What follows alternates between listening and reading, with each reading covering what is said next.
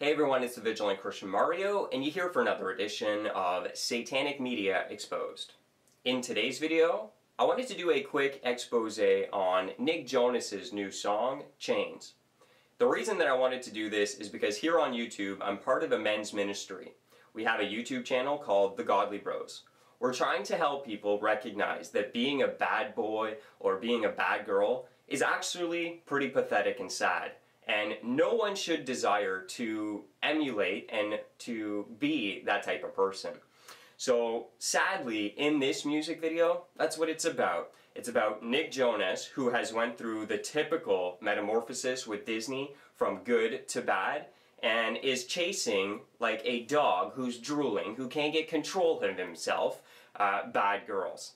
So this is something that needs to be brought up, especially for younger people out there. I myself was brainwashed by this stuff, going to the club, partying, chasing bad girls, being a player, and it really doesn't fulfill an individual on the inside. Although media is going to brainwash people to make them think that that's what being cool is all about, being a thug, going to the club, you know, picking up broads and all that nonsense, quote unquote.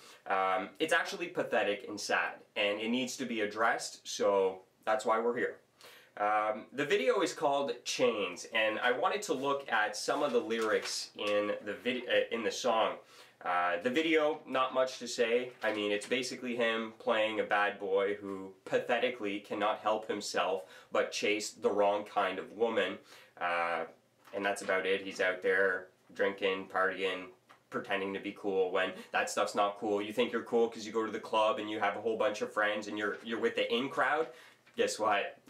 I used to do that. That's not cool. It's pathetic.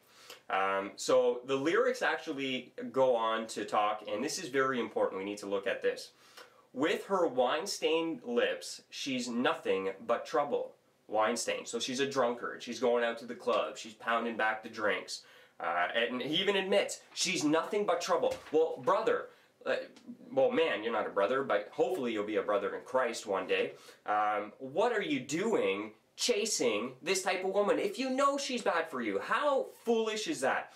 The most foolish thing an individual can do is consciously know that something is troublesome and bad and negative for them and continue to do it.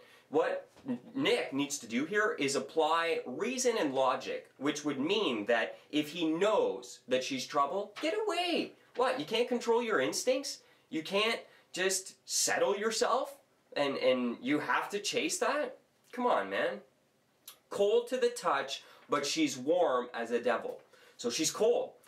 She's cold out in the inside. Her heart is cold, but she's warm as a devil. Oh, she's hot. She's banging and all that nonsense.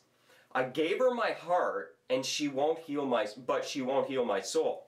Why give her your heart? Brothers and men out there, do not give these type of women your heart. They don't deserve it. The Bible says, guard your heart. Okay? So why give it to a she-devil who's only going to hurt you in the end? It makes no sense. There's no logic or wisdom that's being applied here. And a true man operates in wisdom, not foolishness to the point that you're just some animalistic person who can't control your carnal desires.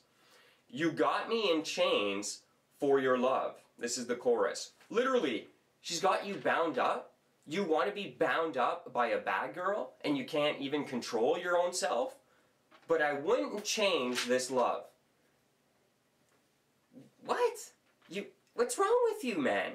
Like, seriously, you won't change it? It's not love. First of all, let me tell you, you need to subscribe, Nick Jonas, to the Godly Bros, and me and you have to have some one-on-ones, because I need to teach you what actual love is. If you think love is with this type of woman, it's not, and I feel really bad for you, because you're just chasing something that's just not even close to authentic. There's no fulfillment. There's nothing substantial about what you're doing.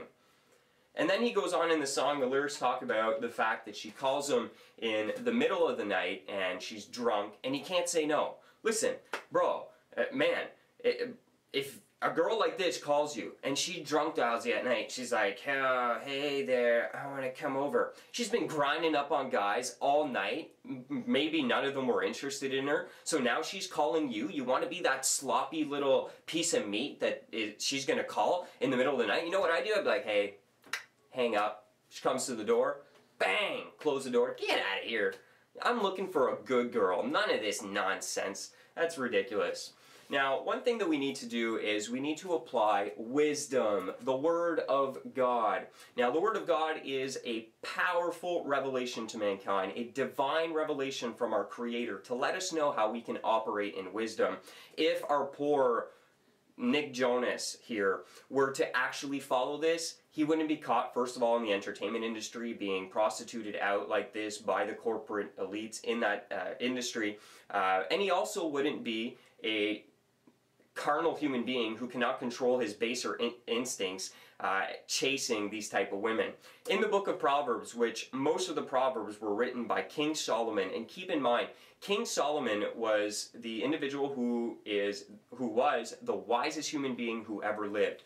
God gave to him the ability to ask one thing, and Solomon wanted wisdom. So God gave that to him as an answer to his prayer. And from that, he wrote the book of Proverbs. So if you're dealing with anything in life, man or brother, go ahead and go to the book of Proverbs. You're going to find out everything that you need to know. And in fact, in these situations, when you cannot control yourself to desire the wrong person, all the revelation of wisdom is here. So it basically describes two paths in this book: the path of the wise and the path of a fool. The path of the fool is the one that Nick Jonas is on. The path of the wise is that very few are on. Jesus said that the gate is narrow and few there be that find it. And look in the culture today, you're going to see that that is absolutely relevant. Most men do not walk in wisdom, so they can't call themselves real men. They are nothing but boys who are the age of men who haven't actually actualized the wisdom that God has given them. But it says something very interesting here. In my video that I did for Bad Girl Exposed, Men, She is Poison, and I gave a warning. I go through the scriptures entirely, but I just want to point out something here that it talks about the wrong type of woman.